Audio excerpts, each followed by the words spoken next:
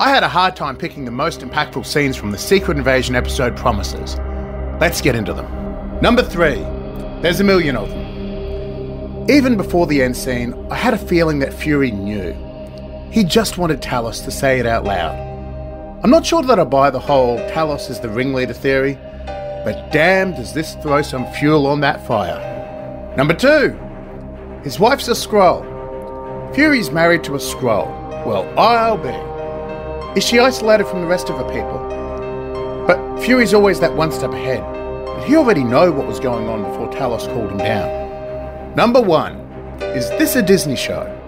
Last week we were introduced to Olivia Colman's Special Agent Sonya Falsworth, and she was absolutely delightful. She somehow manages to still be a delight while conducting torture. I'm loving this character more and more. That's the moments from Promises that had the biggest impact on me, and it somehow didn't include any of the scenes with Gaia, or the discussion between Fury and Rhodes, or the scene where we found out that a whole bunch of world leaders were Skrulls. So let me know what impacted you most down in the comments.